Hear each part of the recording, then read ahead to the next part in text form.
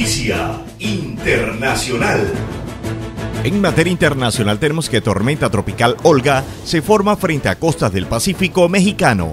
La tormenta tropical Olga se formó hoy frente a las costas del Océano Pacífico en México y amenaza con provocar lluvias torrenciales en el país latinoamericano, informó la Comisión Nacional del Agua. El centro de la tormenta, que se formó a partir de la depresión tropical 17, se ubicó la tarde de este viernes a 440 kilómetros al este-noreste de Barra de Mezquital, en Tamaulipas.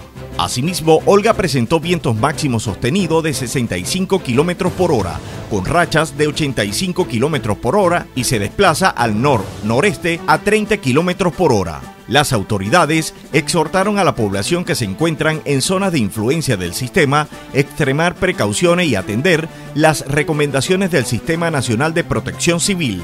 Durante la temporada de huracanes que comenzó el pasado 15 de mayo y concluye oficialmente el próximo 15 de noviembre, se espera que se formen 19 ciclones en el Pacífico. El año anterior se desarrollaron 41 ciclones tropicales de la cuenca del Pacífico nororiental y del Atlántico Norte, según datos del Gobierno de México.